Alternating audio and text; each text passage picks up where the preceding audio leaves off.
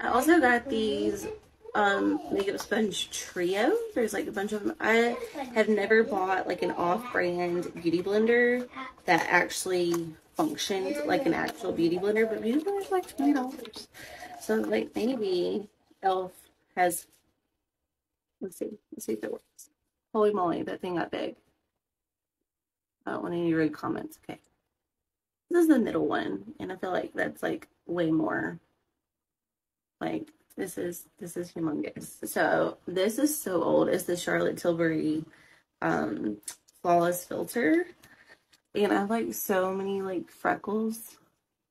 And I don't want to like cover all of it up, but this is just this kind of put this all over. Going with this big honker. So I live in the South and it is like so hot and also very humid. So makeup will just melt off your face. But this one, this Lancome, has sunscreen in it, but it's also like a matte finish. It says, yes, 24-hour foundation with breathable coverage. And it has been really good.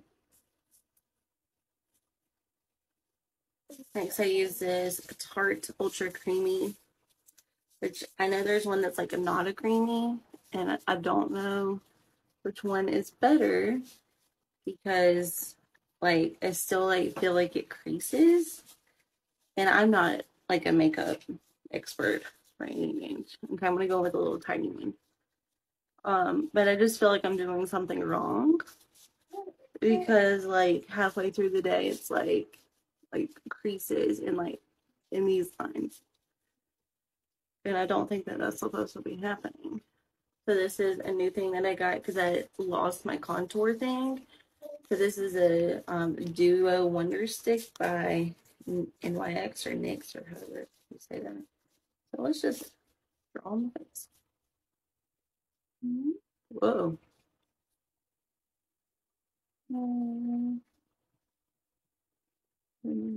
Here.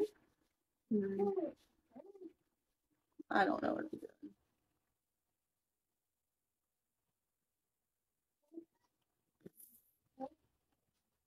Lord help me.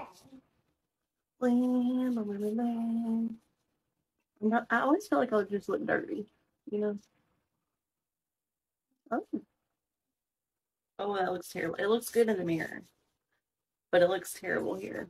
It's too blended. I feel like it's okay. I feel like a disco ball. So I use the blush, Tarte Shape Tape blush.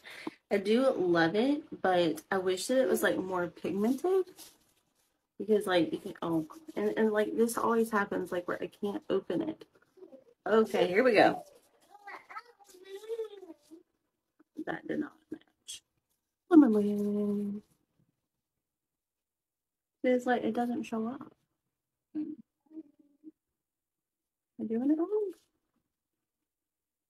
Oh my gosh. Blend it a minute.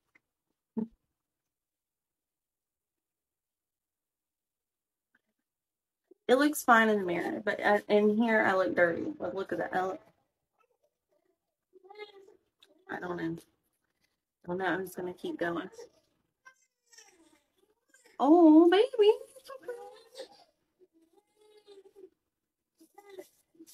Um, here, maybe here, and here. I don't know what I'm doing. Lord Jesus, help me. This, I already tried this. 10 out of 10. But I tried it last night, and I don't know how long it's gonna last. And that baby's quiet. Like, Mom, stop, dude. I don't know if I can do this on camera. My friend Kim, I watched her stories, and she said to like line your lips and then like feather it in.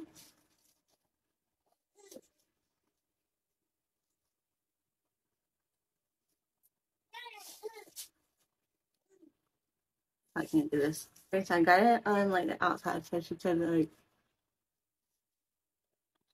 wait. Ah, already drying.